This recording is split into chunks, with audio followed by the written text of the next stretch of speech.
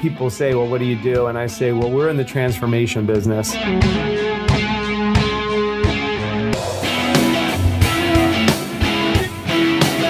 Did you know that 96% of dentists are not financially able to retire at age 65? And according to the American Dental Association, the average dentist retires at 69, which is 4 years longer than the average retirement age for dentists in 2001 and 8 years later than the average American. Why? It's because they're overworked and underpaid. And over the last 20 years, dentists' income has remained flat or declined. Now, what if you could find a system that took 5 minutes to set up and could automatically find the top places where dentists and dental organizations are leaving money on the table and train your teams to find that money, get the money, and keep the money in a systematic way, both ethically and responsibly? Meet Gary Kadi. Since 1996, he's built systems, tools, and training for general dentists who hate staring at P&L statements, QuickBooks, financial systems, and managing a team that they generally don't understand so that they can focus on what they're great at and love to do. He's helped over 6,000 practice owners start, build, and grow and scale their practices, many of whom double or even triple their revenue shortly after working with them, all with less chairside hours. They work on their businesses rather than in their business and often go from working 6 days a week to 3.5 or even less. Today, he's going to share a unique 5-step system that helps any general practitioner, rural or city, big or small, find money hidden in plain sight. And as he likes to say, it's about finding the money, getting the money, and keeping the money ethically and responsibly. Even if you're not a dentist or don't work in the dental world, stay tuned and pay attention, because Gary's case studies and stories are something that every business owner should model. So Gary, so nice for you to be here with me today, my friend. Thanks, Mike. Glad to be here. All right. So let's begin with, you've developed a system that works during pandemics, up years and down years, and independent from what's going on in the economy, personal breakdowns, divorces, associates leaving, team members leaving, pestilence. I'd like to add that. How did you get into this business? Why don't you give us a little bit of a backstory on you and why you've been in it for 24 years? You bet, Mike. Well, it all came from a failure, like every other entrepreneurial opportunity.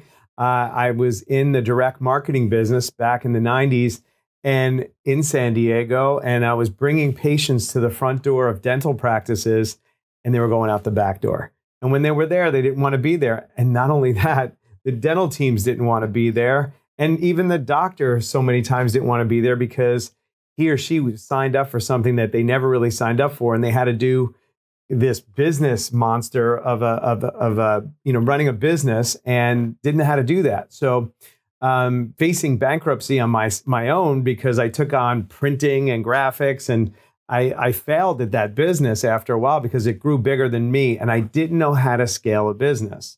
I didn't know the infrastructure of a business. I was just really good at what I was good at, which was listening to people, listening to what they want, helping them get more of what they want, less of what they don't. And what happened was there was a day where I was really distraught. I was on the beach in Coronado and, just sitting there by myself, and I was walking off, and all of a sudden I saw this older gentleman coming up to me, and he said, "Son, are you okay?" And he said, and I said, "No." I said, "It's just like, what are you worried about?" And I said, "I'm worried about money." He said, "With that purpose and that reason for living, you're only going to get so far."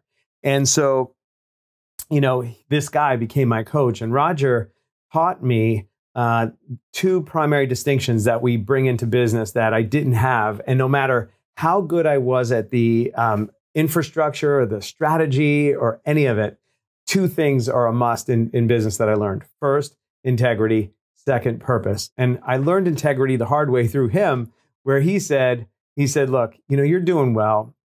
He got me back on my feet. I didn't go bankrupt.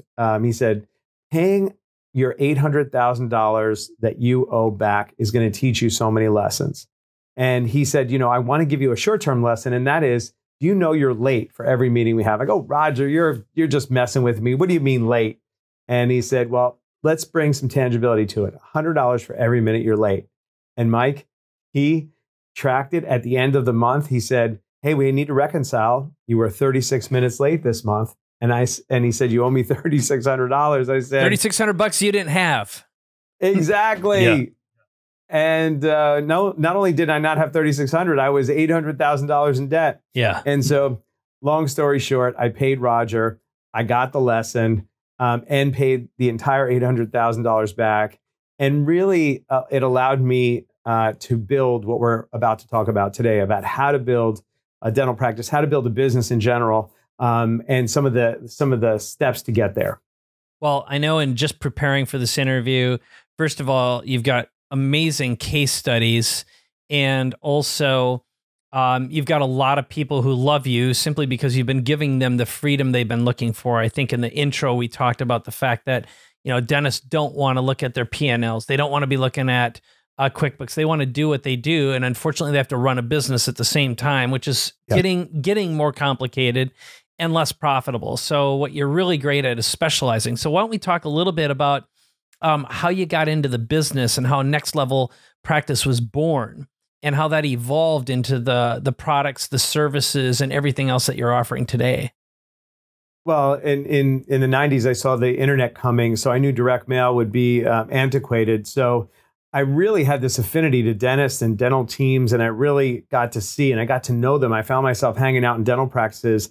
And what I saw was that, you know, dentists were thinking that new patients was their lifeline. It was like their only way to grow their practice. And there was this whole world that if they open their eyes to, they can get their team on board, they can get their patients on board, and they can look at a different way of growing their practice and really automating a lot of the things that they're just so frustrated about that they don't want to have to deal with. And, you know, what was happening was so often team members come in the front door and go out the back. Patients come in the front door and go out the back. And so one of the things that we wanted to do was really, I saw that I could really help dentists put in a business model, because that's the other thing, Mike. The business model that they were deploying, really relying on new patients as the primary way of growing their business, was really antiquated. And there was no conversion system. There was no way to find the money and run analytics and get the money and then keep it. So they had, you know, some of them were doing well, but the money was coming in the front door and it was going out the back. And these are all basic fundamental business principles that were not existing inside of not fitting inside of a dental practice. And so I knew I can cut the corner. I can help them build teams dedicated to a common purpose. I can give them the 3 ways to build a practice, not just one way, and exponentially grow it. I can help them give security and accuracy to their numbers and remove embezzlement as an issue. Remove all the frustrations that a dental practice, a dentist needs, because in dental school, Mike, they were not trained to be business owners, but really they are entrepreneurs and they just don't know how to do it. So we simplified the way of building a dental practice. And what we did was we 99% of them are micromanagers because they're trying to control the situation like octopus or octopi. Is it octopi, octopus? I'm not sure, Mike. I'm not sure either. Actually, I was just reading that not long ago. It popped in, but let's just call them octopi. The octopi, right? Yeah. So they're running around like octopi, and micromanager eye, we'll go with that. Micromanagers, like, you know, really having their attention on every little detail, and then simultaneously being non-confrontational and avoiders.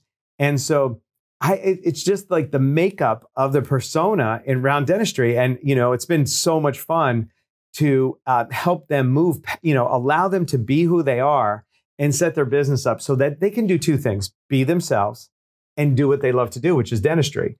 And so that being said, that's really what my whole job has been over the last 24 years, is clean up the mess, put in a structure, let them do things that they want to do, have fun doing it, get the team on board. And it's a game changer. You know, it's 2 months of implementation and customization, 10 months of training. And we have a 3-year curriculum, but these doctors come in, takes 8 weeks to set up, 10 months to train. And then if they want to go to advanced courses, they can do that up to 3 years of curriculum. It's a game changer. And it's really transformed how dentists really do business. It's really been really rewarding and fun. Well, I know in getting prepared, I got to look at a lot of data from your past dental organizations that have been working with you, many of them for a long time, because they get something at all the time.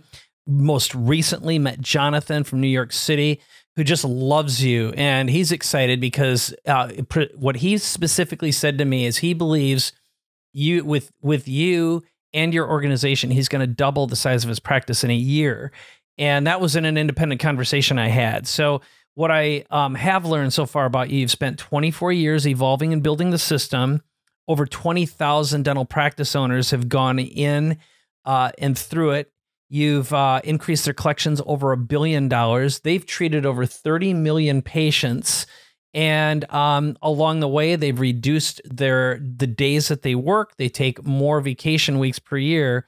And some of the people who love you most are couples who are working with you. And you've got a great story of John and Natasha, and they're a pretty ideal organization. So why don't you share how you help them grow their practice and what those circumstances are? Because again, I think for any business owner, they should model the way you storytell.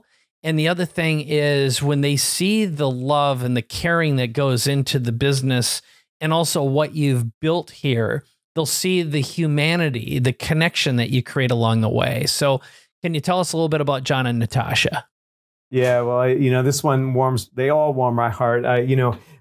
People say, well, what do you do? And I say, well, we're in the transformation business. People say, well, you do coaching, consulting, training, and that's the act of what we do. But really, the story of Josh and Natasha is just so amazing in that think of New London, Ohio. It's a tiny town of 2,500 people. There's one street light in the center of town. There's still the telephone company that has kind of boards on it, and it still exists there with the boards on it, the days of the telephone companies. And it was just amazing. I had the privilege of going to New London. But when you think about it as a business owner, 2,500 people living in this town, there's you and another dentist. And, this doctor, Josh, he told me his story before he met me, and it just really just blew me away. That he was actually ready to hang his loops up and end what he was doing. I had a workshop. His CPA hired me to speak to all of his dentists. He's a dental specific CPA in Columbus, Ohio. So Josh drove an hour and a half down, and upon leaving in his pickup truck that he drove down in, he said he remembered like walking out, and he got a letter from a dental service organization of looking to buy his practice. And he was just ready to just say, that's it. Let me just sell this thing and get out. And he's a young man, as you can see here, he and his wife, and they're pregnant here. Now they have the 2 boys. And we met that night. Here's a picture of that night. And, just amazing human beings, and they care deeply about their community. He's driving down. He's going, I just want to give this up. He goes, I just hate doing what I'm doing, because the business collapsed really what his love was, which is to do great dentistry. He's a great clinician, a great healthcare practitioner. And so, Mike, he was ready to give it all up. So he drove down. His wife didn't come, sat there, and he listened to me. And, I started bringing some awarenesses to him about what we call our care system: case acceptance, retention, and the experience and acquisition of new patients. The 3 ways to build a practice. Josh was in the old model of drill, fill, and bill, and just new patient acquisitions. You can't get more new patients in the 2,500. He was maxed out. So as you'll see, as we walk through his story, which is really, really amazing, he was so underperforming. If you look here in 2017 of July, he had 449 visits in the entire month, and he was producing 77,000. Now, once we began to show him that, yes, you have a finite amount of people. And by the way, he started attracting more, Mike, because of the way he differentiated himself and the experience he was offering his patients. They come from far and wide now. So he has a bigger pool of 2,500, but he also, if you look at the after here, he now sees 728. This is July of 2020, post-pandemic, Mike, 728 in terms of visits, no more hours. He's actually working less hours. And look at the production of 167. So one of the things that Josh learned was uncollapsing time and money. It's what you put into the time. And if you don't block your time out, you end up just working harder and more. And most dentists think they need to work harder and more hours to make more. And that's the myth. We break that myth and we get them much more efficient. Because here's where the turning point is for Josh. He saw that he was presenting 81,000. You'll see this in July of 2017, presenting 81,000, getting 51,000 accepted. Now look at 2020 July, presents 221, gets 121. And so people are trusting him, accepting him. And that's the missing for most dental practices. How do you get the patient to understand what the problem is and how to solve it? And that's what Josh did. And once he learned that, then he looked at how does he keep the money? How does he keep his practice thriving? Well, you look at the retention of patients. And you can see here, he was at 77. And just look at this, Mike, 91% retention of patients. Game changing. And so Josh was going to hang his loops up. Now he's thriving. And here's what's really cool about the story, which this is really the product that this is what I stand for. It's about living a full life for dentists, their teams, their families, their patients. Everybody wins. We call it the triple win, but look at what Josh has. Josh has a new building. Here's the funny story about Josh, Mike. He told me, he said, when you come up, I'm a little embarrassed about my building because if you threw wheels on it, it would be a double wide. Yeah. Right? Yeah. He was so funny. Not anymore, though. No, he's bought this building next to the center of town. And the other thing, Josh, my second book is called Raise Your Healthy Deserve Level, because what happens for practitioners, because they mostly come from humble beginnings, once they get very successful, they normally self-sabotage. This is where our 3-year curriculum comes in. Josh did not sabotage. And guess what? He can now drive his dream car through the center of town, not arrogantly, but humbly, because he knows he's making a profound difference. And that building is his new dental practice. The old building, listen to this, Natasha, his wife, is turning that into an all-access dental and medical facility for underprivileged people to get their care. So they're taking on transforming the greater New London area in Ohio. And to me, this is one of the greatest gifts of allowing me to guide this couple and transform an entire community. Really a great story. And it's about giving back.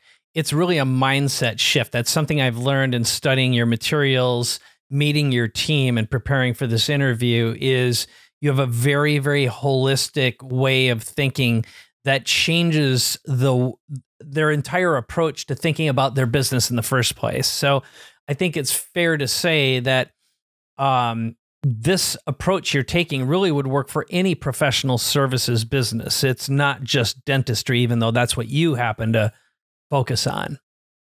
Yeah, well, Mike, I mean, I got my start I did attorneys, I did CPAs, I did MDs, and I did dentists when I first started out. I just love professional services firms. And it's so funny, in working with attorneys, they would argue with me when I made a recommendation. CPAs would do a spreadsheet on every decision. And MDs were really, they were just imprisoned into the bureaucracy of insurance.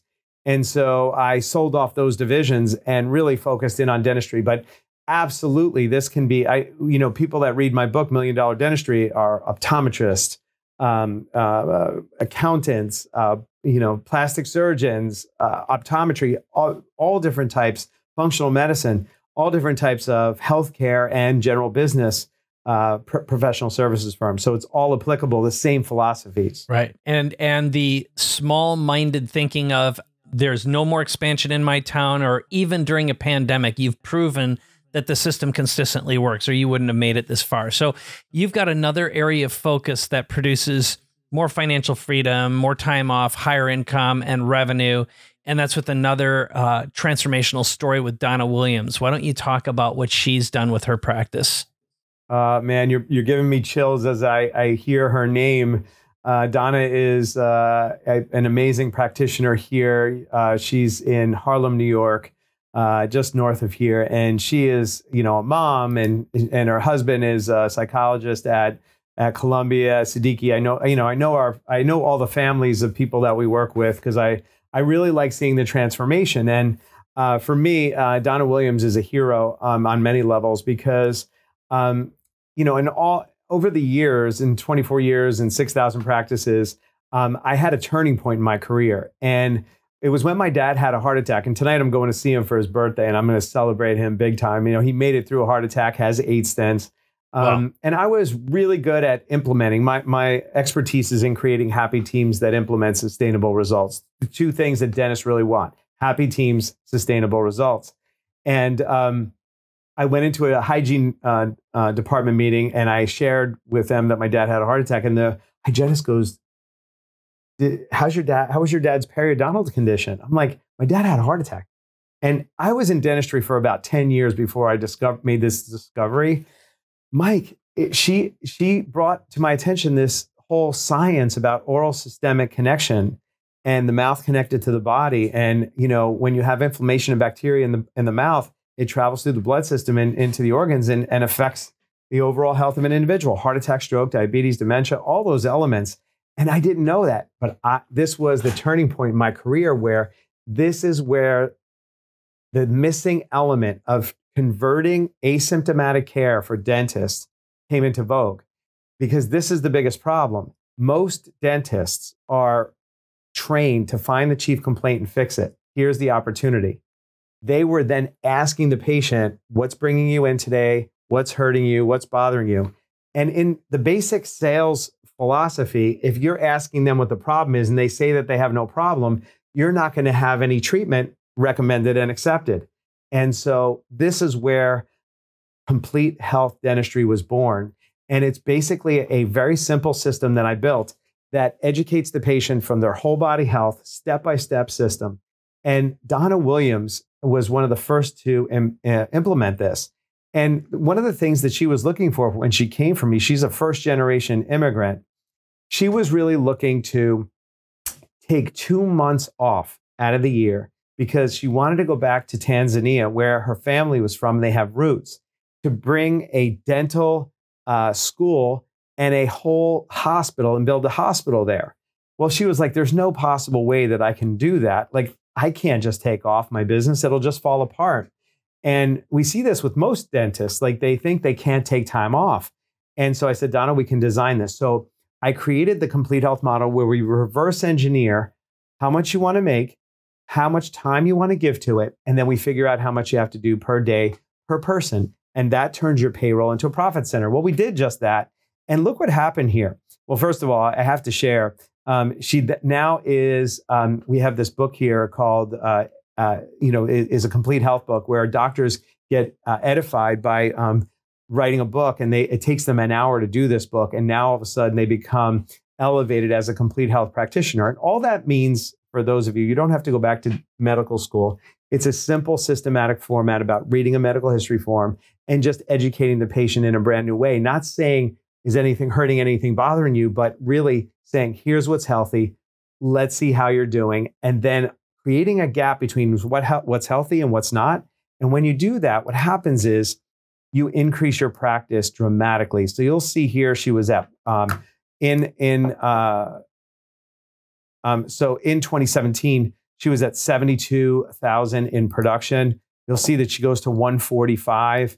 How did she get there? Well, she wasn't converting her new patients into long-term patients. And you can see here in the conversions, she had 18% of her patients coming in the front door, staying in the back. So they were just not coming. And then we ramped it up now to 46% and then 71% case acceptance. The other opportunity here was that they were coming in the front door, Mike, and they were going out the back again. We went from 50 to 73, Mike. Now, all of a sudden, guess what? When she put all these systems and processes in, got her team on board, measured all this, she took 2 months off and she built a total healthcare facility, dental school. They're being trained on complete health. This is one of my favorite texts that she sent me. This is the the movie that is Let's Work Together to Improve Healthcare. And they watched it in Africa, the documentary that I filmed. It was just extraordinary. So this was one of my favorite stories about making an impact, not just here in Donna Williams in Harlem, and taking off 2 months and having her biggest year yet. She also went away and set up a whole hospital and dental school in Tanzania. So it just goes to show how many ways you can give back when you've got systems and tools and processes in place that work for you. This is not about the doctor having to do the work. It's about empowering the teams and giving them the resources and the knowledge and also the documentation. And you've walked me through your tools too. I mean, it's a really easy, comprehensive system. So I've been blown away so far. So that's really, really good.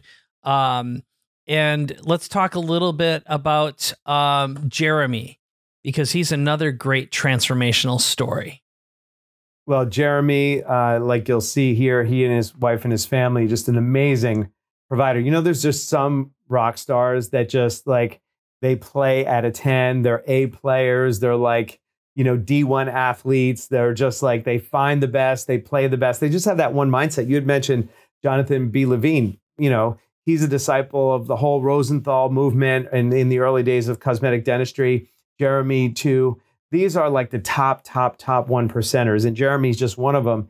And you could see here, he did a book as well and elevated his game by having that, you know, his family here as well. But here's the thing, you know, Jeremy was like me, like back in the day, like party fresh, you know, it's like, you know, he'd go to a dental, you know, event and he'd be out like late and waking up or, you know, coming in late to the workshop and his team's there mad at him. He's not there, but he's like, you know, he gets stuff done and he has fun. He's amazing. I mean, he is amazing and a great father and a great husband. And he and I share, his son was diagnosed with sensory processing disorder, as was mine. So he called me and he said, look, you know, I'm at the top of my game, but I can't, this is not sustainable. You know, he's doing big numbers. You know, we're talking like 70,000 a day. Like he's doing implants. He's doing, you know, he's running a top practice, you know, right in the Bay Area. You know, all the executives from LinkedIn, Apple, Microsoft, Uber, like this is who they go to. And, you know, he has a fee schedule to match. He's an amazing guy, right? But he doesn't have a sustainable practice because he's grinding himself nonstop, and there's only so far you can go without the right support tools and systems. Well, he knew that, and you know, we're all gifted as entrepreneurs, circumstances, and he knew that he cannot continue to burn the candle at both ends and be there for his wife and be there for his son like it was for me. I'm 10 years his senior. And so he knew that I did it for myself and exploded our business and took care of my son. By the way, my son's off the spectrum and he's in the midst of it now because now he has the time and energy to take care of his wife and his son. Right. But still have a top performing practice. Well, how did he do that? You know, he was like the Geppetto of dentistry, where he was like pulling the strings. And like if he wasn't pulling the strings, nothing happened. And then he also had like what I call team members who were rogue like he was, where, you know, they would be running with scissors with flip-flops on, like, you know, just rogue people. Well, what happened was, to decentralize his team, he needed people that were more methodical and would follow a systematic process. For high performers like this, they get bored of that. They don't want the boring. They want the high drama, high chaos.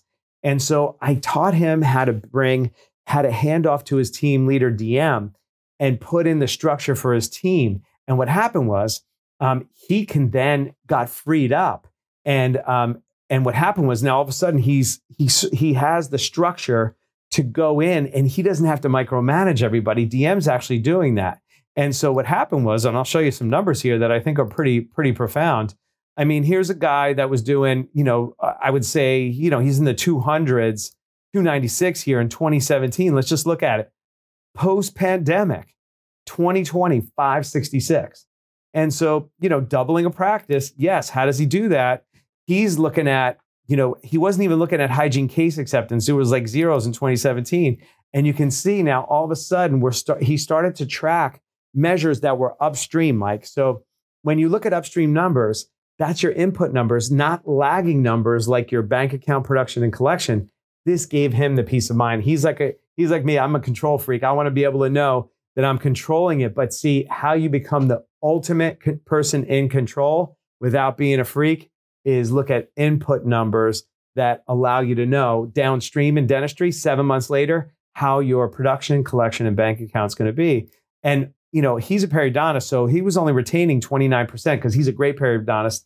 He sends patients back to the GPs that refer to him. Half his practice is direct to him. So we got it to almost what would be the equivalent in a GP practice at 100%. This is unheard of in today's world. And so by retaining his patients, he was able to have freedom. And now he can measure, monitor on his smartphone, and DM controls everything. Now he goes in, does his dentistry, goes home at the end of the day, and is home for his son and his wife. And he's living a big, full life and having his practice run without him having to force things. Really, really impressive. And again, just looking at the numbers that you shared, you know, these are consistent patterns. And in all of the research that I did to get us to this point right now, this is very consistent behavior and very consistent results too. It's really, really impressive. So why don't you talk a little bit about the number one thing that you believe GPs should be doing right now after looking at this and doing this for 24 years? What is it that separates the winners from the losers, the most productive, if you were going to summarize this and share it on like a one sheet? Yeah, I think especially post-pandemic, the new patient, the new consumer is all about health. I would turn my practice from a drill, fill, and bill, PPO mill, into a complete health practice. It's really where you're educating on what's healthy and what's not, and focus more than just the new patient acquisition, but the average annual value of your patient. And when you look at 2 visits in hygiene, the value of a crown and build-up, that average annual value should be somewhere around $1,300 for a PPO if you have PPO fees. And then multiply that times how many patients you have, and all of a sudden, you have a different equation that you're going to operate your business from. You're going to focus on getting the cases closed, retaining the patients inside your practice so that when the new ones come in, you actually expand. You don't just send them out the back and have them come in the front and stay stagnant there.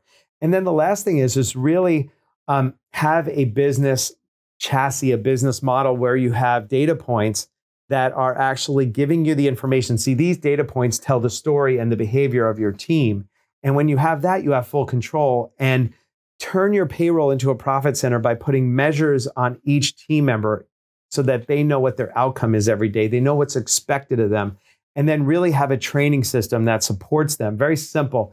And in today's world, you can have complete step-by-step short videos that train your team and they get it fast. And then there's, brush ups on how they can fix that. And then really have an accountability coach. Have someone who understands all this, keeps your eye on the ball, because it's so easy to get distracted, especially like Jeremy, if you have something going on personally or you just get bored in your practice. The biggest thing is, I see, Mike, and I think you would attest to this, the problem with successful people, and we work with a lot of successful people, they take their eye off the ball when they're successful, and then things start falling apart. And then before you know it, you don't know, what happened. So this is the way you find the money, you get the money, and then you keep it using this systematic process that I'm recommending here. Really good. And now one of the things that we talked about before doing this interview was putting together some giveaways and some resources for our viewers so they could get a taste for your system. So there's a demonstration. There's also some books and some other tools as well that at least get anyone with any kind of a practice, whether it's dental or otherwise, you can model this in your own business. What are some of those tools and where should they go to get them? Yeah, we created a money in plain sight toolkit for the listeners at Entrepreneur, and it's really, they can get it at nextlevelpractice.com/free, and you're going to get my $1 Million Dentistry book. I wrote it in Hoboken, New Jersey, and now it's hundreds of thousands in distribution, 37 countries. It blew my mind that it just went viral, and it's read by all different types of practitioners. So great book. I read it before we met. Yep. Yeah, and you said the first story really hooked you in, which is the day in the life of Larry Laser Guy, which is a compilation, a story of everything that dentists really grapple with. And then the chapters after that really talk about the solutions, the 9 chapters after that. And then, getting your team motivated, getting these measures in place, free morning huddle motivator worksheet. And the worksheet allows you to figure out an uncollapsed time and money. And it's a real simple tool to fill out every day. And then you have a real focus for the day. And then the Morning Huddle Motivator, I write these every day. And I'll tell you, whenever I go to a dental trade show, Mike, it's really cool because they They said, Gary, I get your huddle every day. Thank you. You've changed my life. I know you don't know that, but I had some bad days and you sent me the right message at the right time and it changed everything. And, that really moves me. So imagine every day getting a message of hope, possibility, transformation each day, and you'll get that. And then over the pandemic, we opened 1,800 practices, closed them at pandemic, and then reopened them. But I also found time to write a 60-page book, which is really the next edition of $1 Million Dentistry, called Bounce Back from Anything. I really wanted to put the base fundamentals that we talked about in this interview, plus some step-by-steps to get in on the backside of any crisis, whatever it might be. I went through 9/11, I went through 2008, and went through the pandemic. So I'm an accidental expert, and I put it in a 60-page book called Bounce Back from Anything, and that's part of the free bundle as well. Great tools, great tools. I've looked through them. They're fantastic, well written. And like I said, I think they're applicable to anyone in any business, but especially the BPs or the GPs you're working with. So Gary, anything else that you'd like to end with before we finish this interview today? Well, my favorite quote is, never doubt that a small group of committed citizens could ever change the world. Indeed, it's the only thing that ever has. So wherever you're starting from, if you're at the top of the mountain and you want to go to the next one, or if you're at base camp and you want to climb again, you just take the first step, and hope I have the chance and privilege to connect with you. All right. Well, thank you, Gary. And then for you watching, make sure you head on over to nextlevelpractice.com/free. That's where Gary is set up and his team put together all the tools that you can download totally free, no obligation, but also learn more about this system and this tool and where all the data is coming from. So you can see how his system is really, really easy to plug into any organization and see the results, so you can find the money, get the money, keep the money. So Gary, thank you so much for your time today. Really appreciate this. Thanks, Mike.